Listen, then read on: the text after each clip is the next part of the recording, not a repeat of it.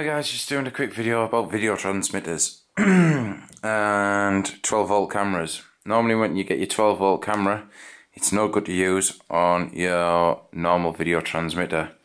That's because on your normal video transmitter you have 5 volts output on it instead of 12 volts. But if you're running a 3-cell LiPo powering your video transmitter, which is normal really, there's a quick way around it without buying any step up regulators or running off your balance lead. I'm just going to do a quick demo of how to. First thing you do is you want to disconnect your camera connector. Then we want the red 5 volt wire, which is not in focus.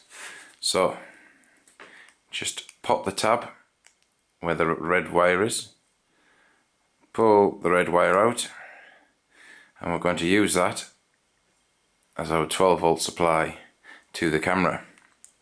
To get 12 volt supply, we're going to tap off the 12 volt battery input of the video transmitter. Now to do that, I'm going to pop this out. We're going to repeat the process. Sorry, it's out of focus. Pop the pin in, pull the wire out, which is hard to do while you're behind the camera. Come on. Pull the pin out, and then get a pair of snips. Now we're not going to cut the wire. All we're going to do is, if I can get it in shot, is gently cut through the insulation only and then prise it back just a tiny little bit. Now if you take a couple of attempts to do this, that's fine. See there, you've got the bit of bare wire. There we go there. I'm going to get this connector. I'm going to snip this connector off. Bare the end of the wires, like so. And we're going to take this wire and we're going to wrap it around the bare conductor that you've just made available. Like so. So now the little red wire is connected to the big red wire. We're going to get a soldering iron, and then we're going to solder it together.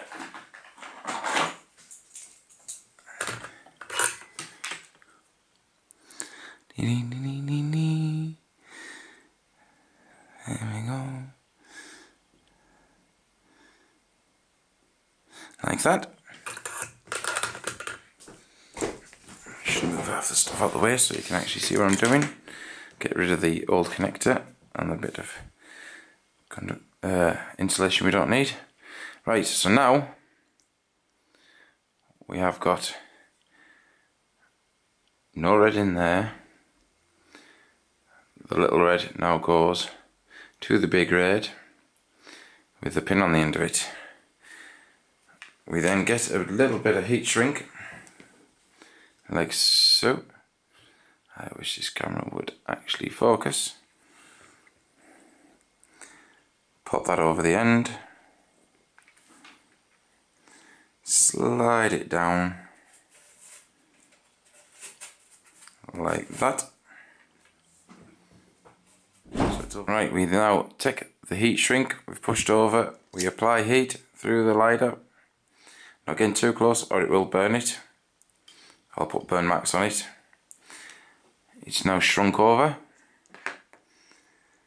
Sometimes when you push the tabs down, they go down too much and they'll pop back out. So just using a knife, just push that tab back up again, like so. Pop it back in to your VTX connector. Right, you should do this either side of the camera.